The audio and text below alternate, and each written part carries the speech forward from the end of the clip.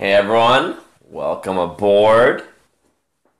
Thanks for joining me. I just wanted to share some quick thoughts with everyone here. I just read an interesting article from a friend of mine actually. So the backstory on this article, while people join, is this article is written by a friend of mine, probably one of the smartest friends I have. She was a 4.0 student, got straight A's all through high school, went to college, did her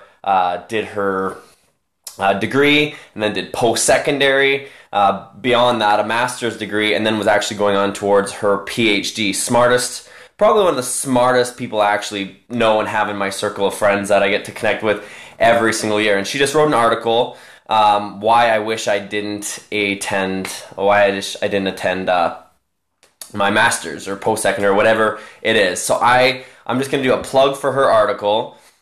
If you're friends with me on Facebook, even if you're not friends with me on Facebook, go over to Adam Green, type in Adam Green, you can find me, it's a public profile page, and there is an article there that I just shared, and I encourage you to take the 5 minutes to read it, and just as a different perspective, because I think that the thing that I realized, I'm calling this the post-secondary myth, and that is a post-secondary education either guarantees you a better financial future, a better outlook, guarantees you maybe a better job, because what she actually shared in her post, which I haven't had a chat with her in recent months, but because she has her master's, she was saying that actually people were not wanting to give her a job because she was overqualified for a position, and I just found that to be like kind of mind-blowing. And so anyway, go check out my page and find Adam Green and find this article, read it, share it, and I think it just gives a great ulterior perspective on maybe what some of our young adults, our kids are going through, because the myth is, again, that this is the only way to do it. We have to do this. If we don't do it, you're crazy or stupid. People are spending multi-billions of dollars on post-secondary. Student loan debt in the US is over $1.2 trillion. In Canada, it's over $1 billion. Takes the average student 18 years to pay off their student loan in Canada. It is a substantial amount of income, a substantial amount of time, effort, and energy. And as Danielle shared in her article, she maybe regrets it. And I just thought it was a great way of just showing an alternative perspective from someone who's been through, I believe, close to 8 years of post-secondary education. Again, I touched on some of the stuff on post-secondary in my book, 25 to Life, Jailbreak Your 9 to 5, and Escape to Financial Freedom, because really the student loan debt crisis is absolutely substantial. Like I said, student loans in the US over $1.2 trillion, and in fact, the fun thing about student loan debt that they do not tell you at high school guidance counseling is that student loan debt, you can't even get rid of it through bankruptcy. There's lots of other types of debt we can acquire, and we think that if we declare bankruptcy, we can get rid of them. The only way to get out of student loan debt is to actually pay it off. So it is a lesson to be learned, and the thing that I love about learning from other people is it allows us to maybe not have those same experiences or mistakes or have to go through those same motions. We're then able to be mentored by people. So in my business, I've got mentors. I've got people who have gone before me, who I can learn from their experience, and then I can then make better, more informed decisions.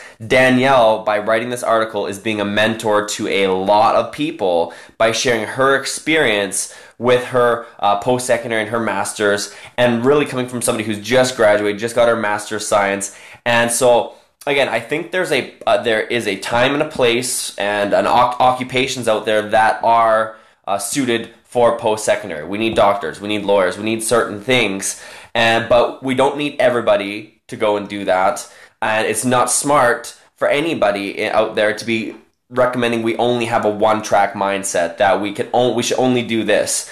We should be finding the best fit for people that maybe is the best for them. Maybe the best for some people is to be an entrepreneur. Maybe some people are best suited to be an employee. Maybe some people are best to be a master of science and be a doctor or whatnot. But a cookie cutter model is old, it's archaic, it's not what we have. It's not what we should be following. And so I just encourage you to challenge the status quo, to look at what is ideal for you, where your passions are, where you feel called to do. And if it's not what everyone else thinks you're supposed to do, I am here to tell you that you're not crazy, that you're not crazy, because a lot of people thought I was crazy when I went away from my post-secondary background, when I went away from my job and I started a home-based business. People thought I was crazy, and now 4 years later when I found success, people think that I either got lucky. So again, lots of stuff, self-plug, documented in 25 to Life, Jailbreaking 9 to 5, Escape to Financial Freedom. Find it at 25tolifebook.com. And anyway, go check out my Facebook page, Adam Green, and you can find an article from Danielle. Comment on it, let her know what you think of it. I think it's great. I'm sharing it because I think it's going to provide a lot of value to our youth out there to hear from somebody who's just gone through a very real experience, and the best way that we can learn is through other people's experiences, and then again make the most informed decision. After reading and understanding her article, you might go, you know what, maybe that's her experience, mine might be different, or I still think I want to do this. Great, you're at least making the most informed decision, which is what we all want in the day. When I talk about my business, I'm simply providing information, and people can make the informed decision on what they want to do with that information, with our products, services, whatever. Same thing with post-secondary. Just look at the options, look at the information, and then make the most informed decision. So that is the message for today, and just understanding that a post-secondary education does not guarantee you success. It does not guarantee you a job. In fact, in Danielle's experience, she found that it actually kind of hindered her by having almost too high of an education.